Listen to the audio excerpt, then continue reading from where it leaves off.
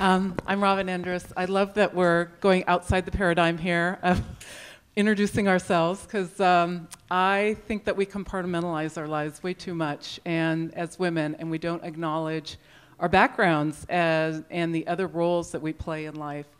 And for me, everything really came to a crashing change when I became a mother. And I think for a lot of women, this happens and we don't acknowledge it, and I think we need to.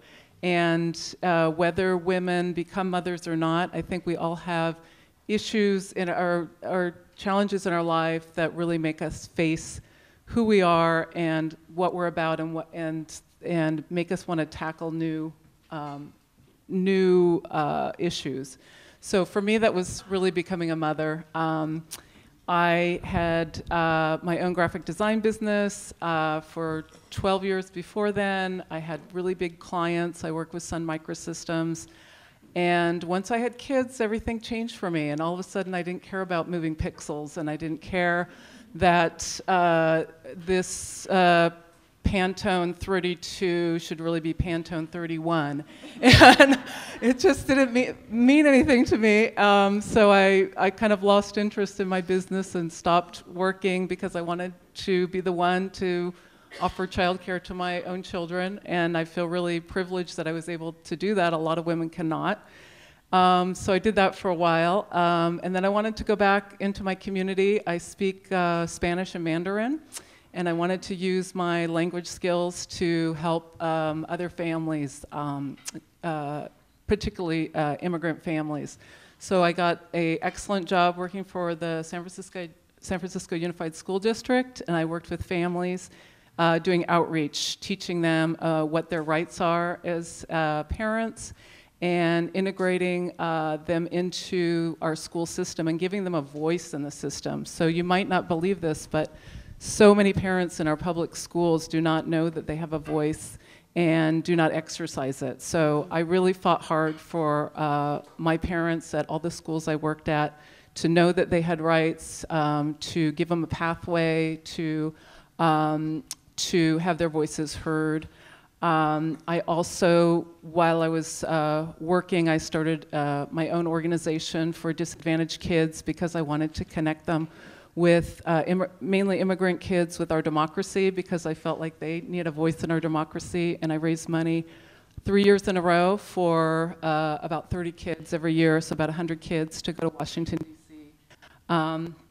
So that's kind of where I started from, and I just got my degree in public administration from San Francisco State University. Yay! And that also was a challenge, having 2 kids and having to put food on the table and then rush off to class and make sure that they were doing everything they were supposed to do. So I really feel like one of the conversations we need to have as women is around childcare. We need to talk about this. We don't bring this up enough.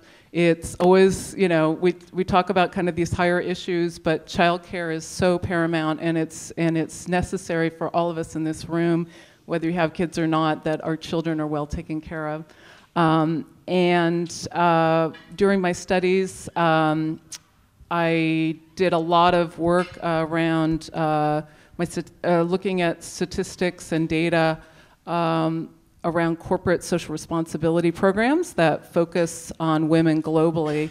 So I don't know if you know this, but corporations were actually called upon by the UN to help out with achieving the UN Millennium Development Goals around empowering women. So those are basically how many women are in how many women are in government, how many women are how many women are being educated at higher levels, and how many women are employed.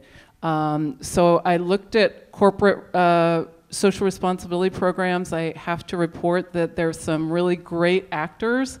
There's also some really other actors that could do a lot better. But I think what I learned was that there is an amazing synergy that can take place between NGOs and corporations, that we can achieve goals together and we can support each other. And we'll talk about that more within our dialogue, but I just wanted to kind of let you know like what my background was. So I'll pass it on. Marie Chantalia Lewis. Thank you.